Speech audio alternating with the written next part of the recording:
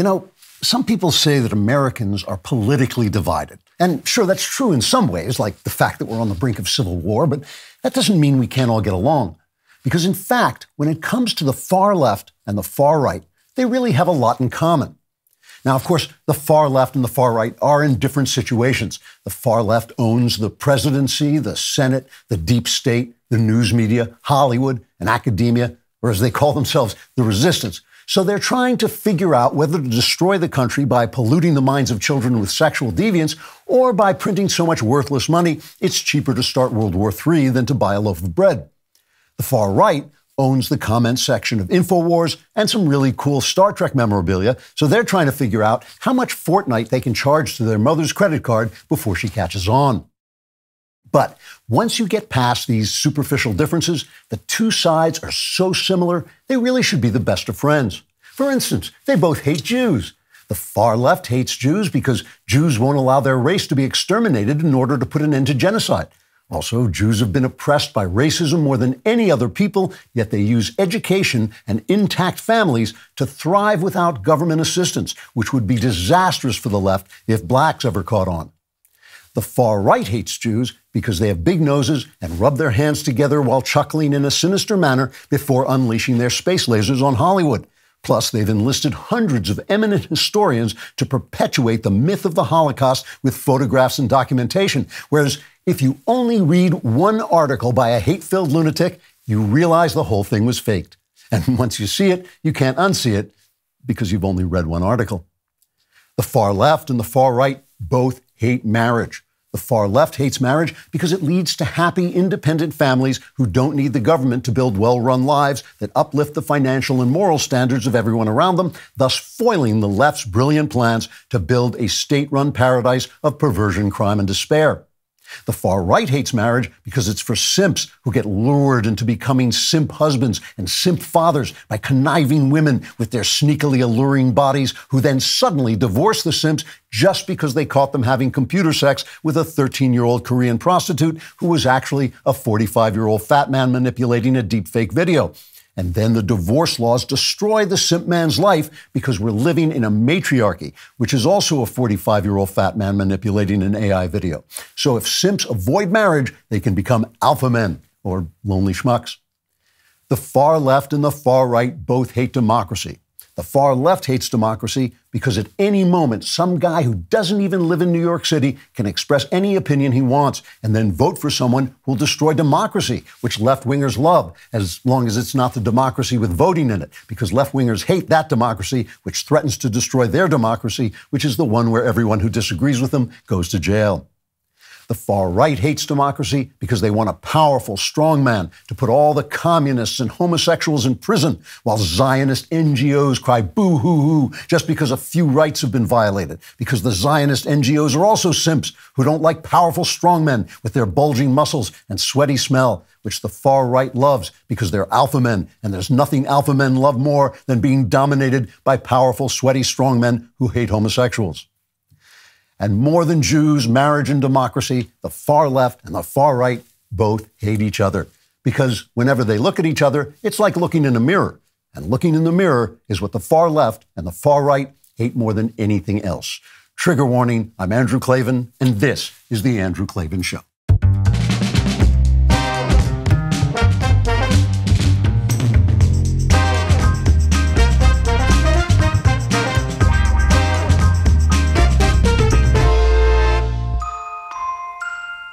All right, we are back laughing our way through the end of everything we hold dear. It is International Women's Day, and it's also the anniversary of the Soviet Revolution in Russia, the Russian Revolution. And that is not a coincidence. International Women's Day was, in fact, founded by socialists who are trying to lure women out of the house because Karl Marx and Engels believed that if women stayed in the house, they wouldn't be able to take over the economic means of production, and the government wouldn't be able to take over the means of production because people would have families and would be happy and wouldn't care to have their power taken away from them. And so they wanted women out of the house, and so they founded International Women's Day to celebrate working women. So this International Women's Day, I'd like to say happy International Women's Day to all the women who were smarter than the Soviets and the socialists and stayed home and did the one thing that really matters. I'm always telling you that, you can't just win with a negative approach. You have to have a positive approach. Socialism is not going to be defeated by the men who go out to fight it, but also by the women who stay home and produce something far, far better. Go on to YouTube and sign on to the Andrew Klavan YouTube channel. You can watch me there. You can watch me on DailyWire Plus on YouTube. I think you also get some exclusive content. You can see me playing Helldivers 2, I think that's what it was called, and making a total fool of myself, which I know some of you will enjoy. We also have the interviews there. We have the interviews everywhere. You can get them on audio. You can get them anywhere. Last week, we interviewed Jay Burden, who very young, very articulate guy who expresses kind of the Gen Z vision of the right. And next week, we will be talking to Ann Coulter. I know a lot of people don't like Ann Coulter. I love Ann Coulter. I don't always agree with her, but she is a terrific writer, a wonderful person, and one of the smartest people watching politics. And she's just unwavering. One of the reasons people don't like her is because she doesn't care whether they like her or not. She's unwavering in saying what she thinks is the truth. And I will ask her all the questions you want to ask her. I always love talking to her. Also, if you leave a comment on YouTube and the comment violates all the laws of God and man, we will read it here because that's what we're all about. Today's comment is from Keverember. Keverember? Yeah. It says, this Lent season, I'm giving up not clicking on Klavan videos immediately when I see them. That gets you instantly into heaven, I believe. And we also got a comment from Pearl, which I really appreciate, from Pearl Davis saying, excited for the next chat, Andrew. I really do appreciate you having me on. Can't wait to come back. And I will take some time. I don't like to have people on right away afterwards, but we will have her back. Let's get to today's episode. Fantasyland is burning. A lot of politics this week. The State of the Union, Super Tuesday, Nikki Haley dropping out. But first, we have to address the all-important question of Sydney Sweeney's décolletage. In Chapter 1, I, too, admire Sydney Sweeney's breasts. Using the internet without ExpressVPN is like forgetting to mute yourself on a Zoom meeting and having everyone hear your side conversation with your coworker. It may just be a bit of harmless banter, but what happens if you say something you don't want everyone else to hear? Internet service providers track every single website you visit. They can sell this information to ad companies and tech giants who then use it to target you with their ad programs. ExpressVPN reroutes your network data through a secure encrypted tunnel so your internet provider can't see or sell your online activity. Sounds complicated, but ExpressVPN is so simple to use. Just fire up the app, click one button. One subscription works on all your devices, phones, laptops, even routers, so everyone who shares your Wi-Fi can be protected too. Here at the Daily Wire, we are proud to have ExpressVPN as our top privacy partner because we believe everyone should be able to protect themselves from big tech's prying eyes. Protect your online privacy by visiting expressvpn.com/Klavan today. That's expressvpn.com/Klavan to get an extra 3 months free. expressvpn.com/ how do you spell it? KLAVAN. KLAVAN, there are no easy claims.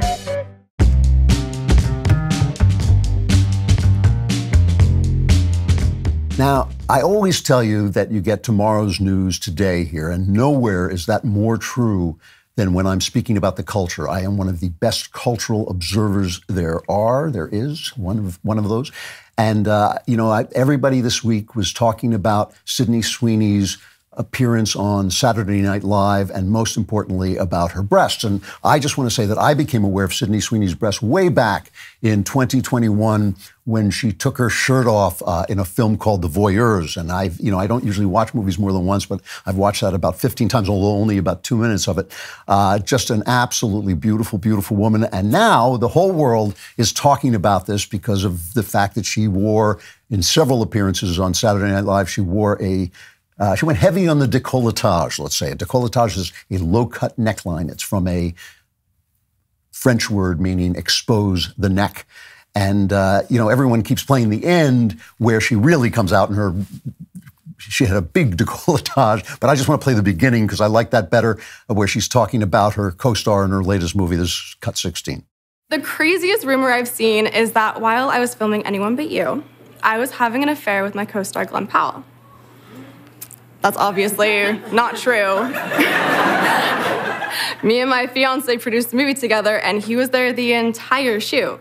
And I just want to let everyone know that he's the man of my dreams. And we're still together and stronger than ever.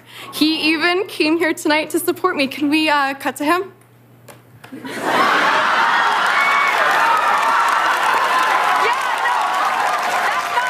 He's in my dressing room, but we've got a great show for you tonight. Casey Musgraves is here, so stick around and we'll be right back. Now, I like that they cut to the guy in the audience and it's her co-star that she's supposed to be having an affair with. But I like that because not only is she incredibly shapely and beautiful, she's also, by the way, a very, very good actress, but she's also girly and adorable. And I think that that's important. Now, of course, conservatives immediately were grabbing this, talking about this and saying, oh, it's right wing. Conservatives have squandered their cultural cred, as I warned them at the time, by going nuts about Taylor Swift and, anything any famous woman does, they see the culture kind of writ large, because conservatives are sensitive to the feminizing of our society, which is something that happens to high civilizations in periods of decline. This is very common. The old saying that the British used to have when they had the empire was England is, what was it? It was a paradise for women, a purgatory for men, and it's hell on the horses. And that's because civilized society is harder on men than it is on women. Men build it for women. Men build civilized societies for women, and then the women are free because they're safe and protected, and men feel like they're out of place. And that's kind of what's happened to our society, and the left has used that to sort of feminize society. So rather than a dirty old right-winger weighing in here, I don't know where we would find a dirty old right-winger, but let me turn to a similarly alluring lady, Bridget Fetisi, who does the podcast Walk-Ins Welcome, and she has learned about the joys of feminine virtue the hard way. She has looked at life from both sides, and she wrote a piece in The Spectator. She said, see, back in my day, kids, we could look at boobs and not feel bad about it, and that's a good thing. Then came the advent of the highly strung women's site, and understandably, stuff got weird. It's been weird ever since. There was a newfound mainstream media fixation on the male gaze. People were told to fixate on whether the female forms they viewed were realistic or body positive, rather than simply nice to look at. Writing for the red-blooded American male was hard enough, so I can only imagine what it was like to be one. Normie Americans everywhere, men and women, got used to walking on eggshells, things that we took for granted as being true. Comedians are allowed to be hyperbolic and offensive. The First Amendment is good. Men and women are different. We're suddenly up for debate. But now, yay, boobs are back. See, from time to time, industries that are dominated by women and gays, this is me talking now, not Bridget, cultural things, photography, women's magazines, novels, things like that, try to convince us that what is really beautiful is girls who look like boys, because women and gay men like young men, right? So they bring in models like Twiggy, who was Twiggy, and Kate Moss, who had a lovely face, but was just looked like a little boy. She looked like a young boy. Let's not say a little boy. She looked like a young man.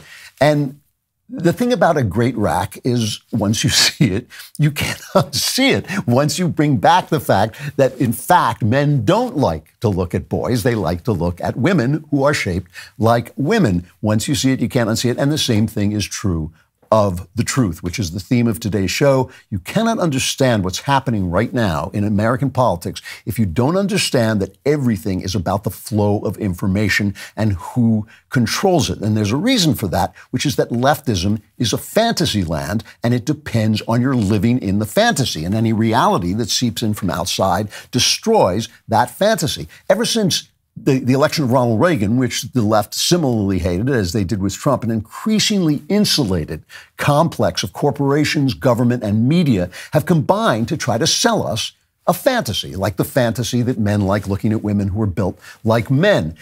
This is a country that we should love, and we're told that we should not love it. But this is a country, no matter what color we are, that has been good for all of us, not because it's always a good country. That is no such thing. I always hate it when people say, well, the country's not perfect. That's a stupid thing to say. That's a child thing to say. Nothing anywhere ever on earth is perfect. This country is the greatest political idea that anyone has ever had. And it's the idea that the people should be sovereign and the government should be curtailed. And the left has used their power, their informational power, to create this fantasy land in which No. The government is the good guy. They're going to solve all the problems. It's going to be the life of Julia. You'll be taken care of from cradle to grave, and you'll never even miss the freedom that has been stripped away from you. But the internet came along and has broken up their information monopoly, just like the printing press broke up the information monopoly of the church. Now, that fantasy land is burning down. And like Sydney Sweeney's breasts, the truth will come out. I am on the road, so I am away from my Beam Dream powder, so I didn't sleep at all last night. You want to try that Beam Dream? It contains a powerful, all-natural blend of reishi, L-theanine, apigenin, and melatonin to help you fall asleep, stay asleep, and wake up refreshed. It's not just your run-of-the-mill sleep aid. It's a concoction carefully crafted to help you slip into rest without the grogginess that often accompanies other sleep remedies. Sleep is the foundation of your mental and physical health. For me, I wouldn't know. You must have a consistent nighttime routine to function at your best. Today, my listeners get a special discount on Beam's Dream Powder, their best-selling hot cocoa for sleep with no added sugar, now available in delicious flavors like cinnamon cocoa, chocolate peanut butter, and mint chip. Better sleep has never tasted better. I used it. I have to say, it put me out. It really did. Before I even did the commercials, I looked at all of the ingredients. They all are useful and help you just slip out to sleep, and it's great. Just mix Beam Dream into hot water or milk, stir or froth, and enjoy before bedtime. If you find yourself battling the bedtime blues, give it a shot. Your weary self will thank you. If you want to try Beam's best-selling Dream Powder, take advantage of 40% off for a limited time when you go to shopbeam.com/Klavan and use code Klavan at checkout. That's shopbeam.com/Klavan with my promo code Klavan for up to 40% off your order. I love how they teach you how to spell beam. Like, you don't, it's Klavan. You want to know how to spell Klavan, which is Klavan.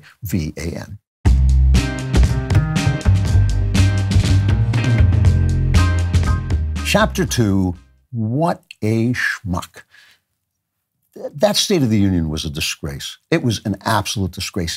Joe Biden is and has always been a mean, divisive, conniving, dishonest, corrupt person. Always. He's always been that. And now he's also an old man. And like most really senile people, he can't hide it anymore under any kind of eloquence or suaveness or whatever he was, and that's grin, whatever he was hiding it behind before. It's just right out there.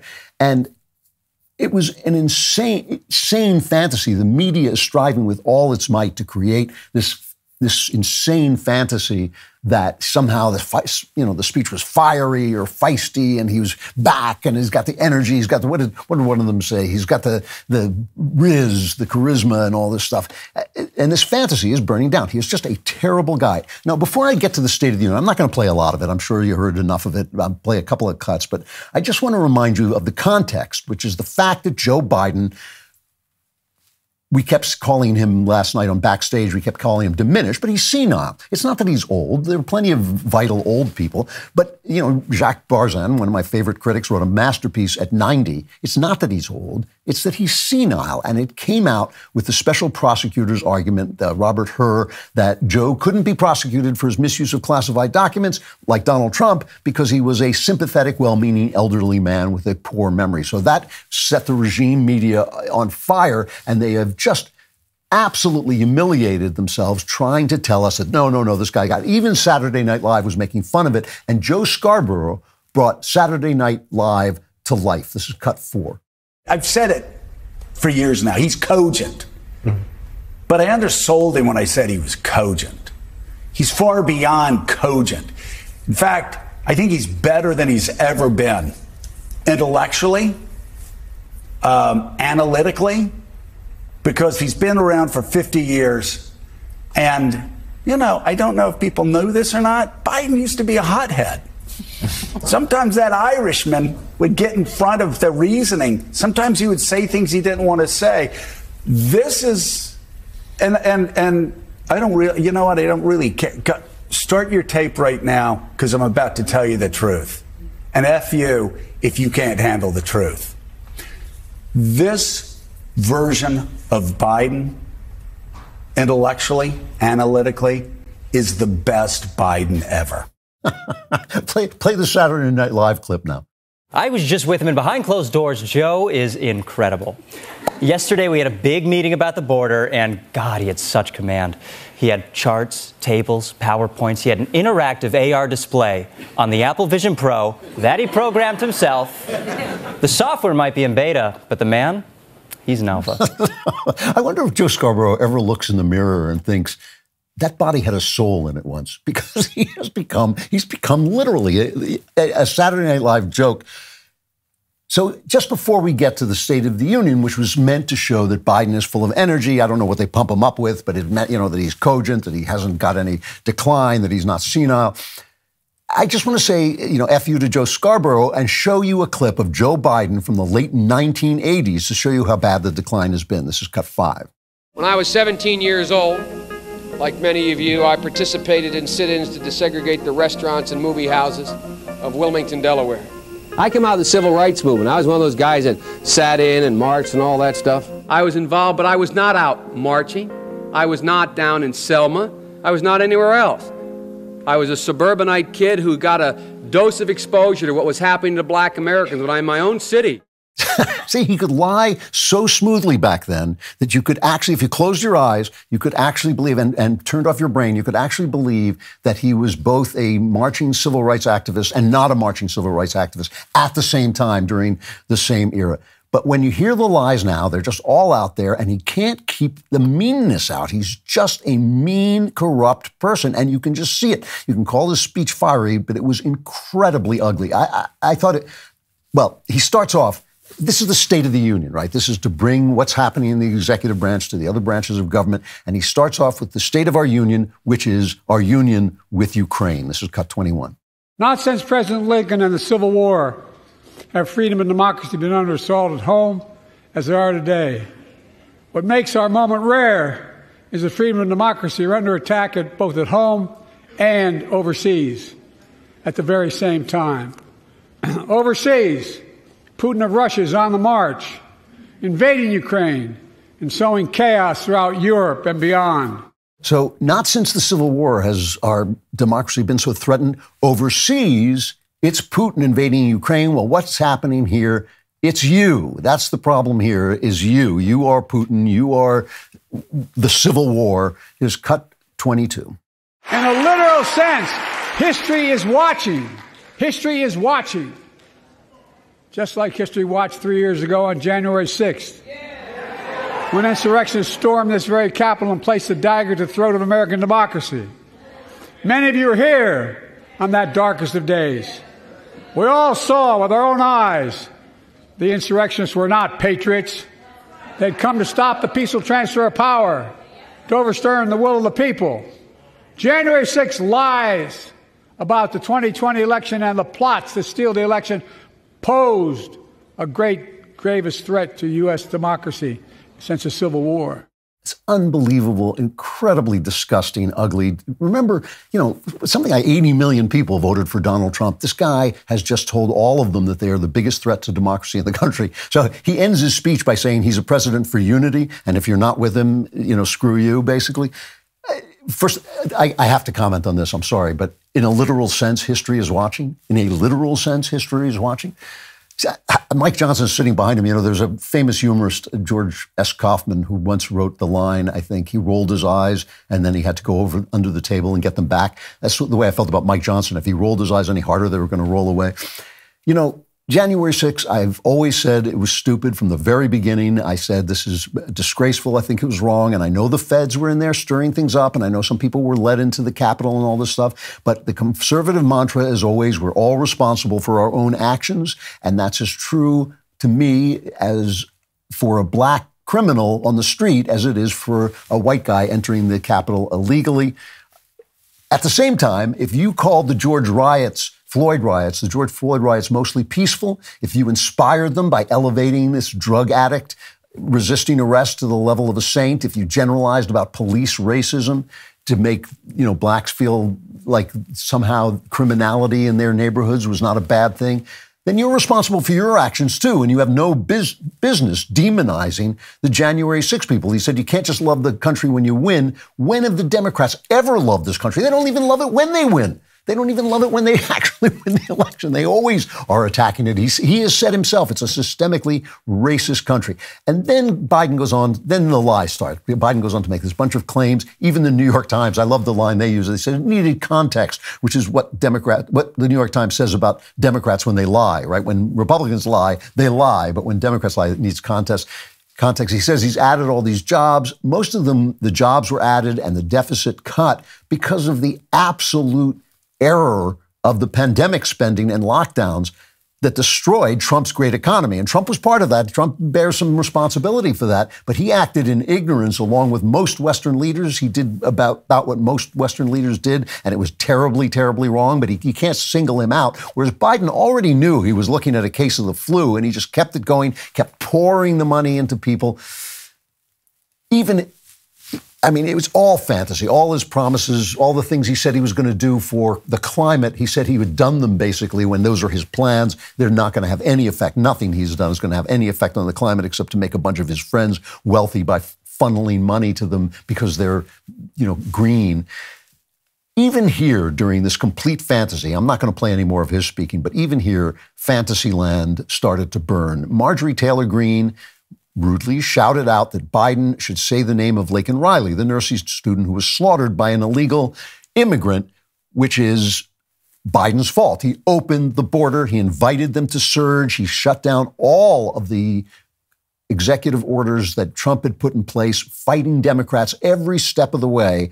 He is responsible for what's happening at the border. He alone, he's doing it on purpose. He means to do it. He thinks these are going to be Democrat voters in the meantime. And here was the exchange with MTG. I'd be a winner. Not really.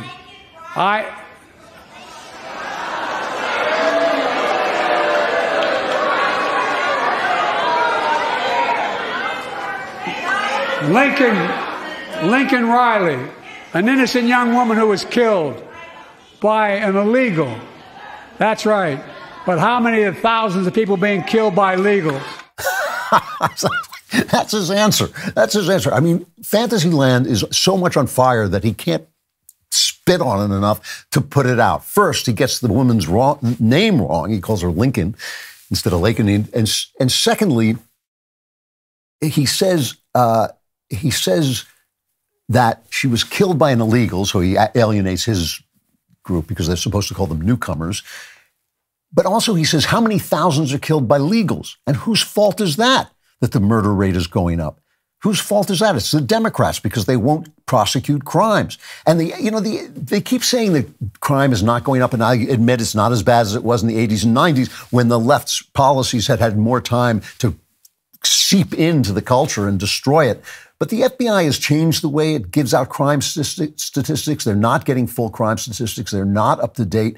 And all I know is when you go into stores, all the goods are locked up. Sometimes you have to get a guide. If you want to buy a razor or something, you have to get a guide. The stores are being closed because they're being ransacked. Even in San Francisco, they want to get tougher on crime. In New York, Kathy Hochul, the governor, has dispatched the National Guard into New York subways. At the same time, they're telling us that it's no problem that all these illegals have flooded the city.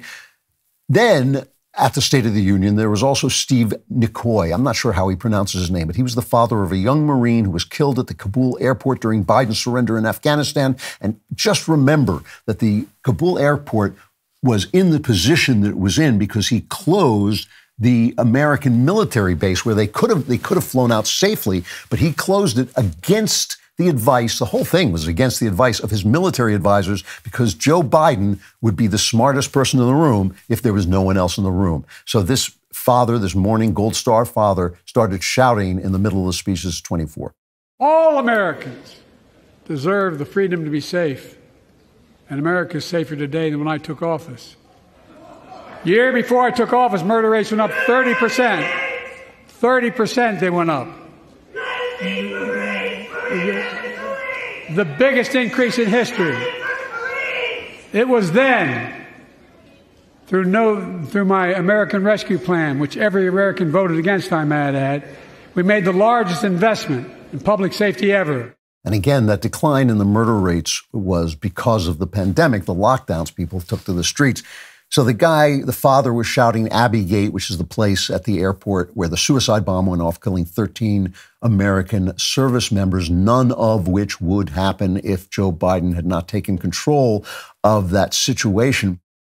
And of course, it was the surrender and the chaos of the surrender and the weakness of the surrender that encouraged Putin to go into Afghanistan in the first place, as well as Biden saying, well, he might tolerate a small incursion into Ukraine. And add to that his destruction of the Abraham Accords and his kowtowing to Iran, and they're allowing them to build nuclear weapons, which they're doing. All the international observers say they've completely lost track of what Iran is doing, making everyone essentially accept that they're getting the materials to build nuclear weapons. So that means that the murder by terrorist rapists, Hamas in Israel, that is also on to his credit. I shouldn't say that. He's to blame for it. Unbelievable. It is unbelievable. That was this speech that is all the fault of the J6 rioters when he was responsible for everything. And the truth is leaking through. Can you just imagine, just think for a minute what it would have been like if Trump had been making a speech and a Gold Star father stood up and blamed him for what had happened in Afghanistan. It would be the story for the next 6 weeks. So they tried to hide things. They hid the pictures of the squad wearing Arab headgear and holding up signs saying things like lasting ceasefire, which is an oxymoron. That's not what ceasefire means. And of course, the Democrat voters who packed the streets protesting in favor of Hamas, these killers, and held up Biden getting to the Capitol. And look, I have to say, as always, the GOP response, you just can't make a response to the State of the Union. People should stop doing it. But this time they put in this lady, Alabama Senator Katie Britt, and I'll just play a little snippet of it because it wasn't what she said so much as the tone of her voice. I never could have imagined what my story would entail. To think about what the American dream can do across just one generation in just one lifetime. Okay, just a little too much girl for us Republicans. But if you wanted to bring the testosterone, Donald Trump's response, I thought, was actually really good. It's cut 19. No matter what Crooked Joe says, his actions prove his priority is to import a colossal new illegal alien population and let them all stay. My priority is securing our border and sending Crooked Joe's illegals back home. Likewise, the sight of a feeble Joe Biden talking about shrinkflation, the term he uses, is one of the most ridiculous things this country has ever seen. Shrinkflation is just another way of saying inflation. It means that you're losing a lot of money because these people don't know what they're doing. It was all caused by Crooked Joe Biden and the people that surround him. And they are radical left, Marxists and fascists and communists and socialists. We have people running our country, the likes of which we have never seen before. He and the communists and his party looted trillions of dollars from you and spent it on illegal aliens and the Green New Scam, triggering the highest inflation in many, many decades. So, love Donald Trump or hate him, what he just said happens to be true. You know, they can't keep this information down. This is the thing. The information is like a fire. And because of the internet and because people understand what has happened in this country and how the government and corporations and the media have all linked together as one unit, they understand it, they see it. This information is getting out, and the fantasy land that unit created is catching flames. It's in flames. It really is. It's in front of our eyes. It's just going up in smoke. You know, most State of the Unions accomplish absolutely nothing. They'll be forgotten in a few days, and this one will probably be forgotten too. But the image of that old senile corruptocrat screaming at us for not loving our high inflation and high crime and the invasion of our borders and America at war when it wasn't just before he took office, that may just accomplish something, namely the election of Donald Trump. No one likes to talk about life insurance, but it's very important. You need to include it in your financial planning this year. Start shopping now with Policy Genius. Find the right policy to protect your family today and give yourself the peace of mind that comes with knowing that if something were to happen to you, your family can cover all their expenses while getting back on their feet. Policy Genius's technology makes comparing life insurance quotes from America's top insurers easy in just a few clicks. I've tried it. It's incredibly easy to navigate. You already have a life insurance policy through work, but that might not offer enough protection for your family's needs, and it may not follow you if you leave your job. You need a backup plan. With Policy Genius, you can find life insurance policies that start at just $292 per year for $1 million of coverage. Some options offer same-day approval and avoid unnecessary medical exams. Policy Genius has licensed agents who can help you find the best fit for your needs. When they make it this easy, there's no excuse not to do it. Policy Genius works for you, not the insurance companies. That means they are not incentivized to recommend one insurer over another, so you can trust their guidance. Save time, money, and provide your family with a financial safety net using Policy Genius. Head to policygenius.com/Klavan or click the link in the description to get your free life insurance quotes and see how much you could save. That's policygenius.com/Klavan. And did you know there are no E's in Klavan? I just make it look this easy. There are no E's in Klavan.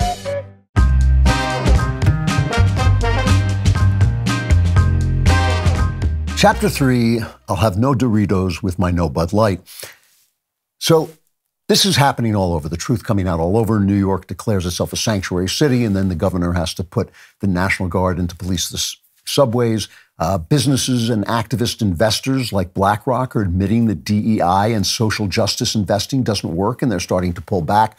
Oregon decriminalized drugs, and the governor there now has a bill on his desk that recriminalizes drugs. Doritos, the Dorito people, like a bunch of freaking idiots, hire a guy who calls himself Samantha Hudson to add a little woman face to their advertisements in Spain, and they got threatened with a Bud Light type boycott, and Samantha had to hit the road. And Donald Trump is in the midst of what has to be one of the greatest comebacks in political history. Even if he doesn't win the general election, just the fact that he has come back from what the left is doing to him is amazing. So Trump sweeps the table, except for the socialist state of Vermont, on Super Tuesday. He's essentially the nominee. He's not a sure thing by any means. You know, he's got money troubles. He's not raising as much money as Biden is. He's got legal trouble, obviously. He's got media trouble. The media just hates him. And it's in a full court press by the regime, led by the corrupt Attorney General, Merrick Garland. I think under Democrats, they should just retitle the Attorney General to corrupt Attorney General. It should be the CAG. But this is also about information. Great column by Holman Jenkins Jr., one of my favorite columnists. He's in the Wall Street Journal. And he says, this is what he says. He said, somebody at America's 100 million dinner tables might still say Trump was a Russian agent, that January 6th was an organized insurrection, the Hunter Biden laptop was fake, Hunter and Joe did nothing wrong, Trump called neo-Nazis fine people.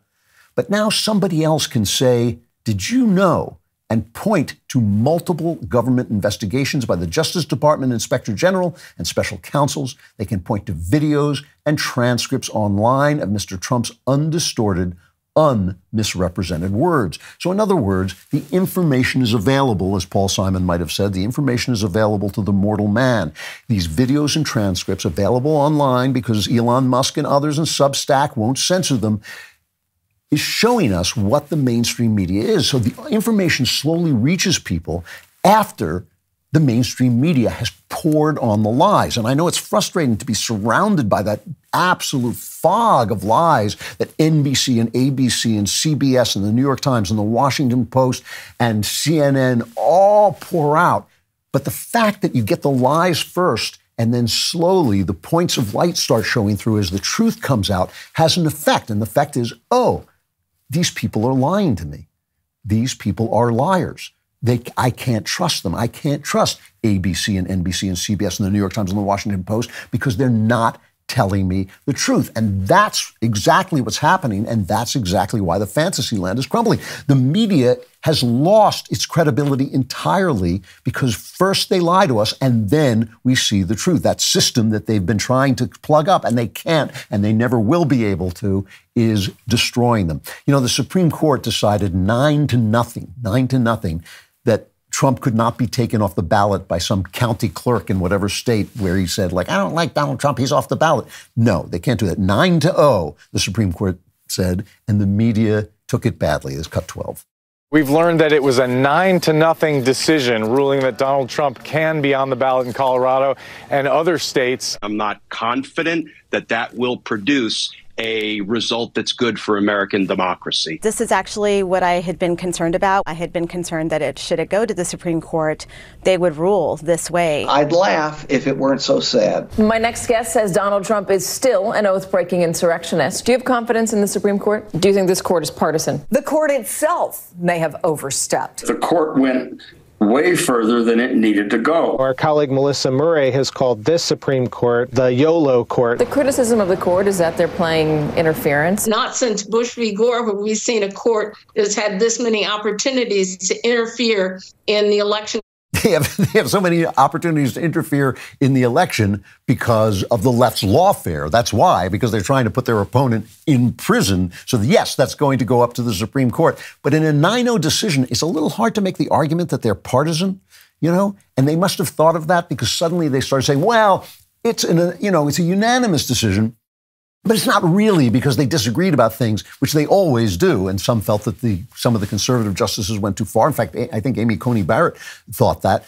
But, you know, because they said only Congress can keep him off the ballot. But no, I'm sorry. When you lose 9-0 at the Supreme Court, it is probably because you're wrong, because they're so far apart politically and they see things, their theories of the law are so different. So that's not going to work. I mean, that's not going anywhere. You know, a good way to see how bad this information disaster is for the left is to go to the capital of Fantasyland, which it's like going to Atlanta during the Civil War. You go to the capital of Fantasyland, which is the New York Times opinion page, or as we call it, Knucklehead Row. Oh, hey, hey, oh, hey, ho, let's go waltzing down to Knucklehead Row. So one op-ed in the opinion page this week was this panicked op-ed by Jennifer Medina and Reed Epstein called "Do Americans Have a Collective Amnesia About Donald Trump?" This is a reaction to his victories on Super Tuesday, as if people had forgotten. And they go on basically like a psychiatric diagnosis about how Americans and people forget. They forget the chaos. They forgot the horrible things. And of course, they don't mention that they caused the chaos. But finally, after we've all been diagnosed with these various illnesses that we don't see the way these wonderful people on Knucklehead Row see, they say this. They say there are different ways that people remember Trump. You know, she was talking to one person who said, Mr. Trump, he remembered Mr. Trump saying he had a great friendship with the North Korean dictator, a government shutdown, Mexico not paying for the border wall, Mr. Trump describing very fine people on both sides at a white supremacist rally, his supporters storming the Capitol. But that left out a whole host of major and minor dramas. Listen to this list. The recording of Mr. Trump saying he could grab women by the genitals, praising Russian intelligence, crudely disparaging African countries, separating children from their parents at the Mexican border, telling children Santa Claus isn't real, which he never did, considering buying Greenland, suggesting using nuclear weapons to stop a hurricane, threatening to withhold aid from Ukraine if its president wouldn't investigate the Biden family, suggesting COVID patients inject bleach, which he also never did. Most of that didn't happen. Most of what she just said, they said, did not happen. And the stuff that did, you ask yourself, you know, did it affect my life? Did it affect my life if he said something crude? What he said about Haiti, I believe, he called it a hellhole, as it were. Do I care? It is a hellhole. There's no question about that. Haiti is an absolute collapsed country. You know, did it change my life? So then they talk about the things that, quote unquote, Republicans remember. And this is what it is. The climbing stock market, tax cuts, deregulation, pulling out of the Paris Climate Accord, abandoning the nuclear deal with Iran, the Abraham Accords codifying peace between Israel and several Arab countries, fewer illegal crossings at the U.S.-Mexico border, almost none by the time his administration was over. All of those things did happen, and all of them were not just positive, but affected our lives. They were all positive, and they all affected our lives. So you can tell, I mean, they're even saying the quiet part out loud at the New York Times. Thomas Edsall, he's a far left opinion writer, but I repeat myself, His column is called, "This Could Well Be Game Over." He's talking about the Supreme Court decisions. He says, well, the Supreme Court ruling on Monday that states cannot bar, remember the title, "This Could Well Be Game Over." The Supreme Court ruling on Sunday that states cannot bar Donald Trump from appearing on their presidential ballots garnered a lot of attention. The more politically consequential decision came on February 28th when the court set a hearing on Trump's claim of presidential immunity for the week of April 22nd. Remember, I told you this. That delay is both a devastating blow to President Trump's campaign and a major assist to Trump's multi-pronged effort to minimize attention to the details of the 91 felony charges against him. It increases the likelihood that neither of the two federal indictments of Trump will come to trial before the November election. A failure to hold at least one of these trials before November 5th would undermine a key Democratic goal to expand voters' awareness of the dangers posed by a second Trump term. In other words, the Democrats are running a banana republic. If they can't put their opposition in jail, they can't beat him. Well, why would that be? Why would it be that they can't beat him? I mean, Trump for the first time is leading in several polls, especially a New York Times poll, which has him 4 points ahead. And you forget, the people who say that the election was stolen, forget he never led in the polls. Trump never led in the polls during that entire election. He's leading in them now.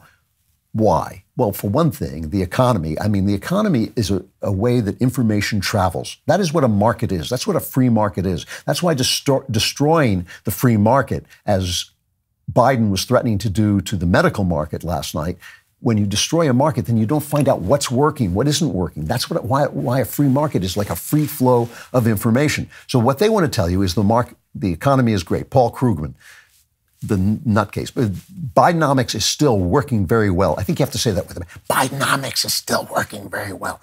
The economic news in 2023, says Paul Krugman, was almost miraculously good. Your life has been an economic miracle, right? Not only did America's economy defy widespread predictions of recession, it also defied claims that only a significant rise in unemployment could bring inflation under control. Instead, we got a combination of strong growth, unemployment near a 50-year low, and plunging inflation. So let's ask an ordinary guy, a dad, who went to the grocery store and bought the cheapest stuff he could find and came back with 2 meals. Cut 8. Take a guess. Take a guess at what it costs. And you're probably wrong. $123. $123, that was with all my discounts for barely 2 nights of dinner. Barely 2 nights. I remember when I could spend about $120 and get groceries for a whole week, and that was breakfast, lunch, and dinner for all of us. And $123 is going to get me through the next 2 days. I can't do this much longer. Financially, I can't. I don't want to spend the money, but it's also just killing me. And I make decent money, so something's got to give here. So you can say, hey, that's just one guy. But Jeffrey Anderson of American Main Street Initiative was writing in City Journal. You remember we interviewed him a few weeks back. He wrote an article called No Great Mystery, meaning it's no great mystery why people aren't as happy with the economy as the fantasy land media is.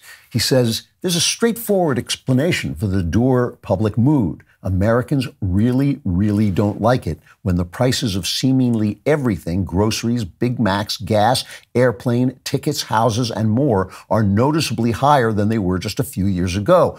While Paul Krugman may characterize a 3.4% increase in consumer prices over the 12-month period ending this last December as plunging inflation, most Americans likely just noticed that prices already quite high at the start of 2023 were even higher by year's end. According to figures from the Bureau of Labor Statistics reflecting the Consumer Price Index for all urban consumers, Biden has presided over inflation numbers through the first 3 years of his presidency that were higher than those of all but one other elected president in the last 100 years. Guess who? Jimmy Carter. On top of which, by the way, the Biden response, let's take a look at some other,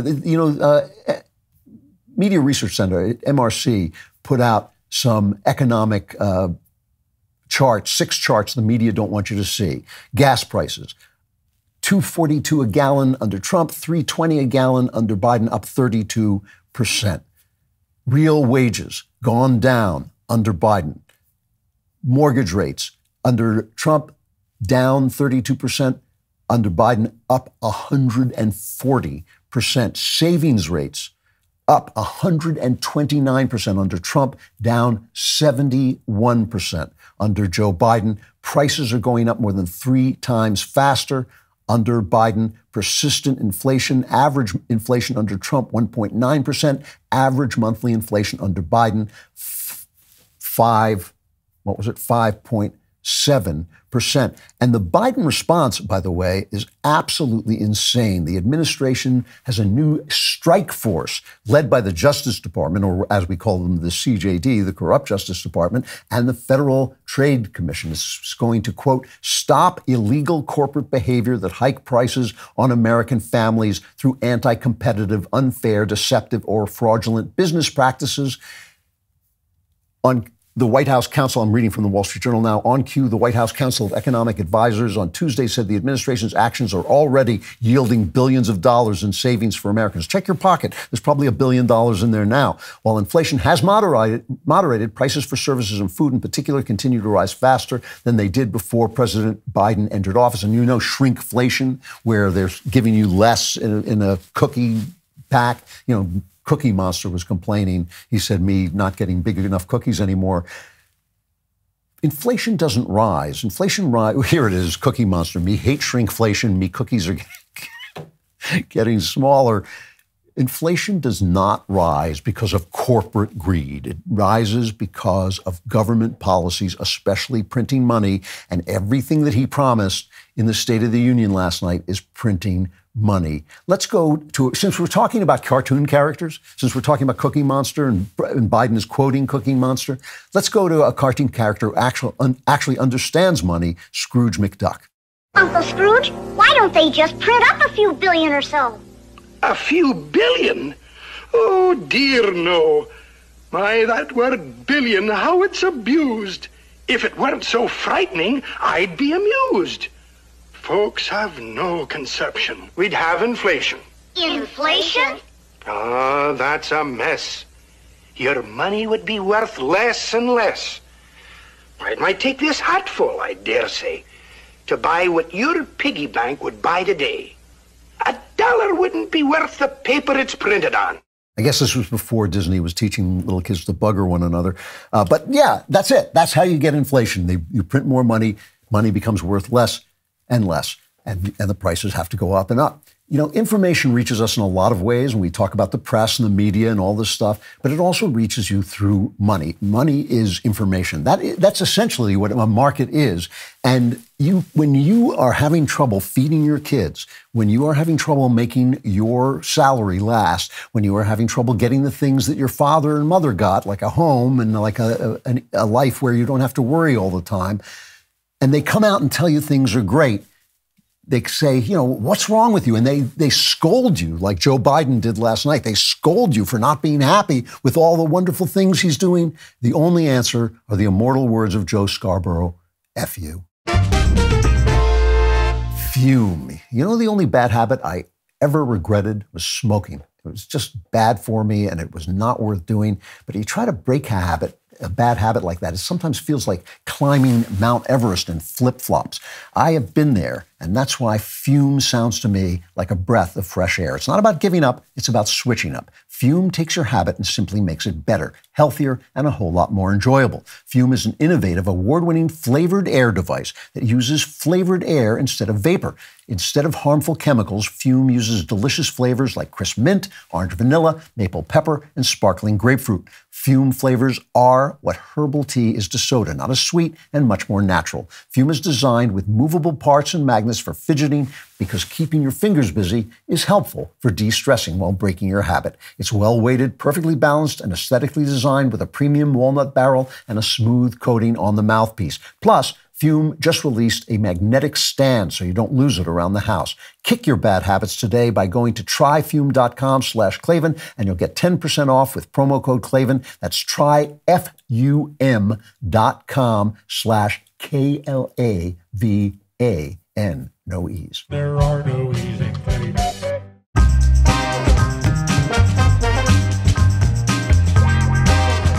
Final chapter, notes from the front line.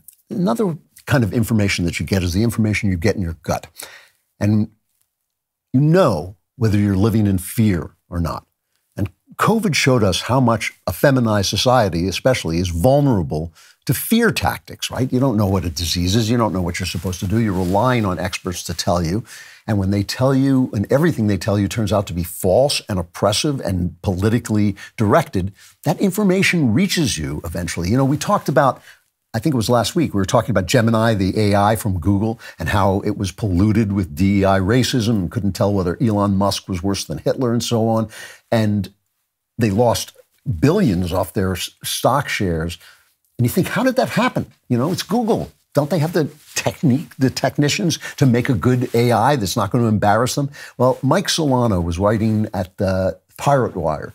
He wrote something called Google's Culture of Fear, in which he went and interviewed a lot of people in the company. And he says the only thing connecting employees is a powerful, sprawling HR bureaucracy that, yes, is totally obsessed with left-wing political dogma. But the company's zealots are only capable of thriving because no other font of power asserts or even attempts to assert any kind of meaningful influence. The phrase culture of fear was used by almost everyone I spoke with, and not only to explain the dearth of resistance to the company's craziest DEI excesses, but to explain the dearth of innovation from what might be the highest concentration of talented technologists in the world. People can't make stuff if they're afraid to make stuff, right? They have to have, their imagination also has to be free. Now, you know, I'm an artist, and I believe the arts are one of the most important ways in which we communicate with one another. And I've had artists on the show numerous times who are canceled, young guys a lot of times. And they, some of them, they call me the OG because they know I've been through it. They know I got thrown out of Hollywood. They know I've had ups and downs in my life. Like I'll never win another award for my mystery novels, which are as good, if not better, than almost any of the mystery novels out there. But, you know, I'm a hard guy. I actually am. I'm a hard man. And most artists are sensitive people. You know, they're sensitive people.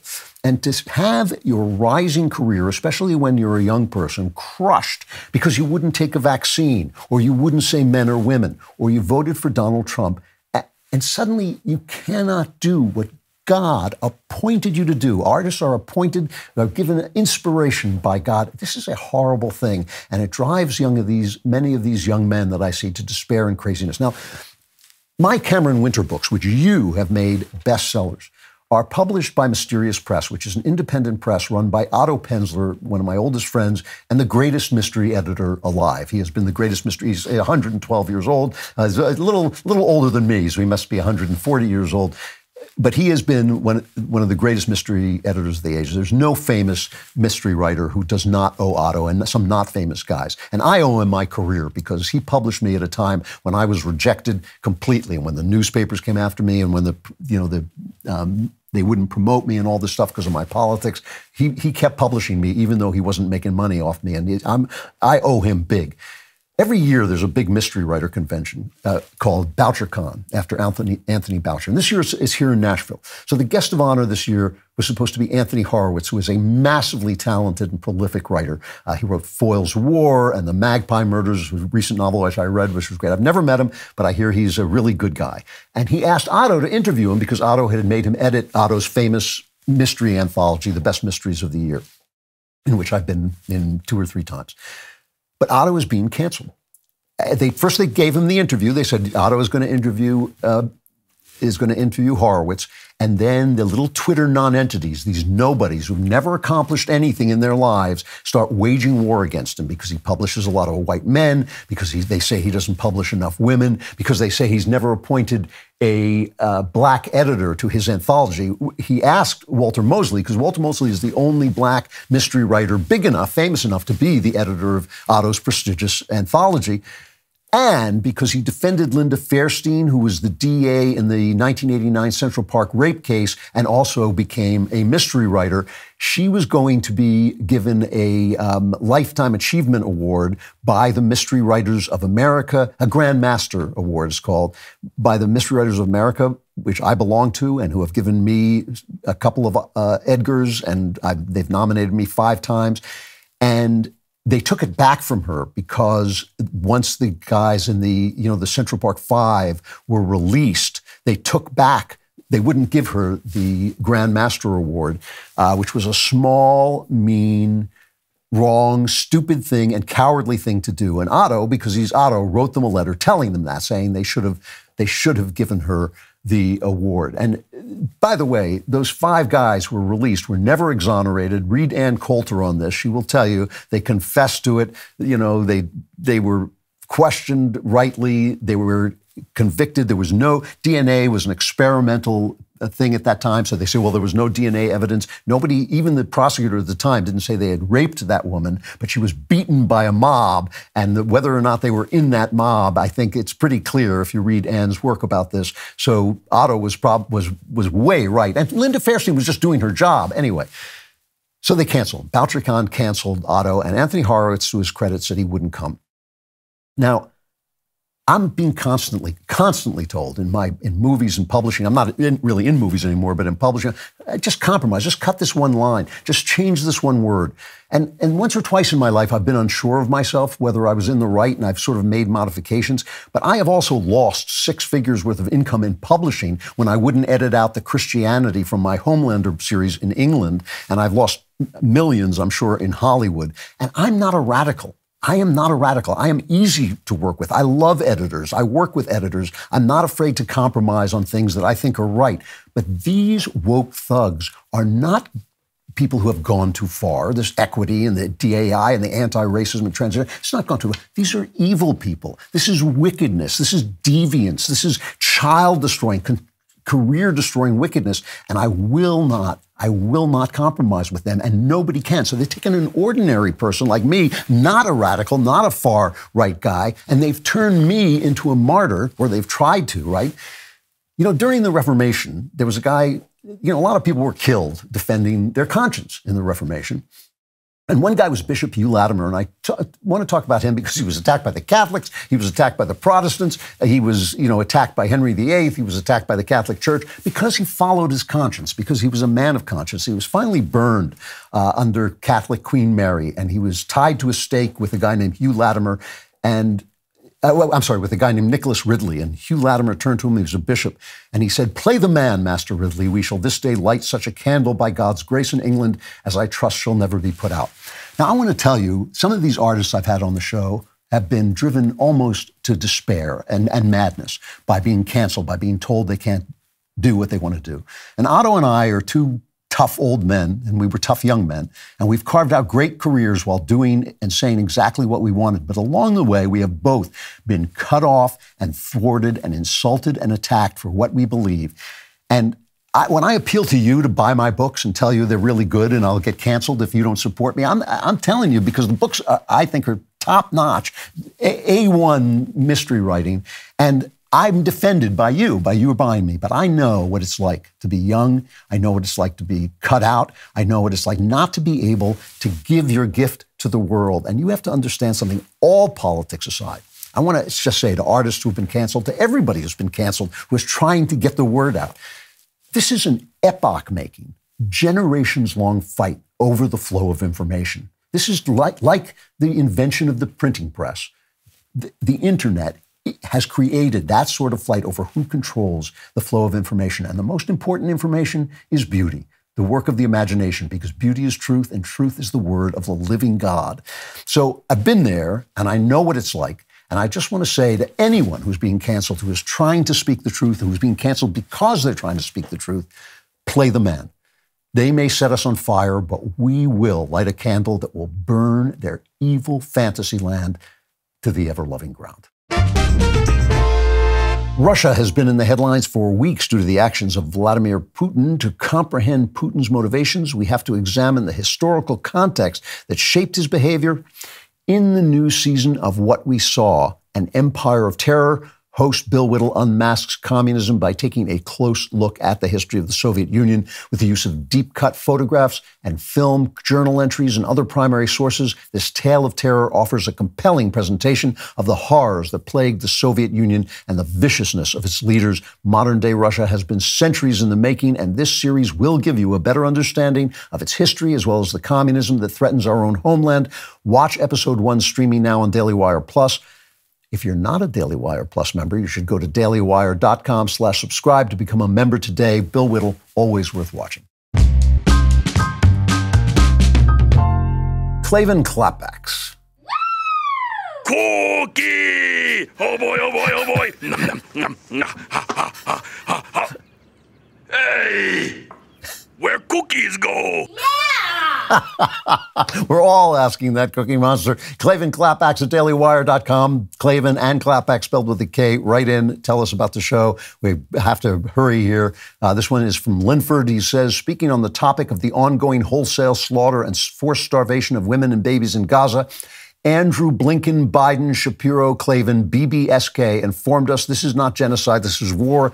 It is unclear whether this opinion was given to BBSK by B and or S, or if BBSK is indeed a demonic, bloodthirsty goblin like they are. It saddens me to have to discontinue my weekly listening, but I can no longer tolerate cheerleading for death. Regards, Linford. Well, I'm not going to attack the ignorance and really moral silliness of that attack. But there is something I do want to say, because I keep seeing this on X, this idea that somehow people tell us what to say. That we have little meetings that we gather together, that Ben tells us, influences us, or Jeremy tells us, we can't say this, we can't say that. I've been here since the beginning. We started this company. I was here at the very start, the very first day of this company. And before, I was working with Ben and Jeremy before. I have quit more movies than probably any screenwriter who has ever lived, simply because they wanted me to do something I didn't want to do. I have given up lots and lots of money. I'm a crusty. I have been a crusty old man since I was a crusty young man. I do not compromise with anybody. At this company, I'm friends with Jeremy and Ben, but we wouldn't be friends and we wouldn't be men if we didn't sometimes clash. Men, friends clash. And because we're doing something important, we're saying important things. And so we've definitely clashed. Not once, not ever, in the entire time I've been here, has anybody told me what to say. Not once. No one has ever said, you got to go in this direction, you got to go in that direction. And that's the only thing I want to clear up about this, because I see it on X all the time. They're having these meetings, or they've got to say this, or they got to say that. Never happened. Not once. It's a total fantasy. And so I just want to point that out, because each of us say different things. And, sometimes people say, some pretty wild things and things that I strongly, strongly disagree with, but no one has ever said anything like that. So at least you're hearing my true opinion, because if I weren't doing that, we wouldn't be friends, right? If I were lying to you, if I were hiding you, if I was kowtowing to somebody above me, then we wouldn't be friends. You are getting it straight. And that's the only thing I want to say. Obviously, I disagree with this guy. And here's another thing I want to say. You should become a member today. If for no other reason than that, go to dailywire.com/subscribe and use code Klavan at checkout for 2 months free on all annual plans. If you're not a member, poof, darkness, flames, Klavanlessness. It's horrible. I can't watch. But if you are, come to Member Block now.